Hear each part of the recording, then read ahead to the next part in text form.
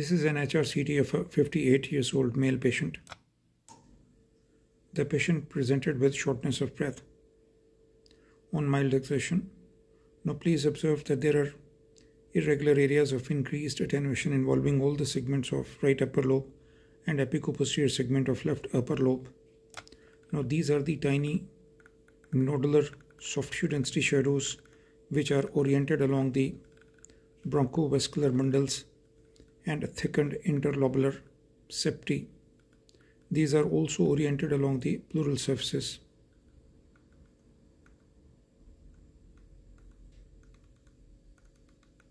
Please observe that these are the tiny nodular interstitial shadows which are oriented along the thickened, now this one for example, thickened interlobular septi.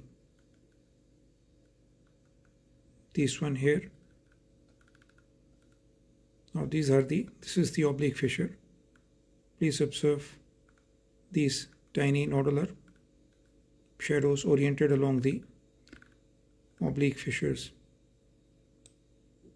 The findings are relatively more extensive in both the upper lobes.